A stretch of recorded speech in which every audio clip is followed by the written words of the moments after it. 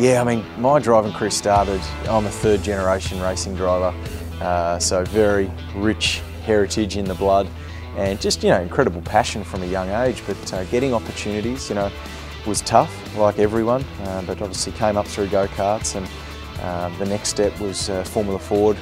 Fortunately had, a passionate family that obviously got heavily involved and, walked over fire and broken glass to create opportunities for me and enabled me to win the Australian Formula Ford Championship. And every step's always a difficult one to make the right decision or not. But yeah, went across to Europe. I had nearly 4 years in Europe trying to chase my Formula One dream, and many obstacles and hurdles along the way.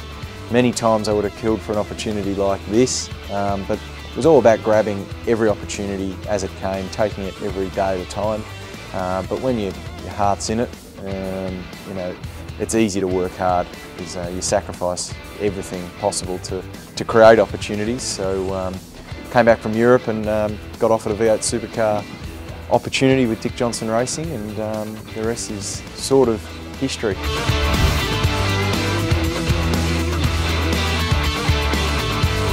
Growing up, Ayrton Senna, absolutely Ayrton Senna.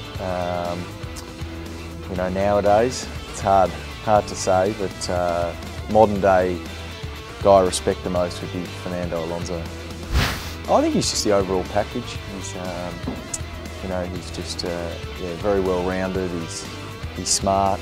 He's aggressive when he needs to be, smart when he needs to be. Knows how to play the game. He looks like he's got his team on side. Looks like he's respected by all his peers.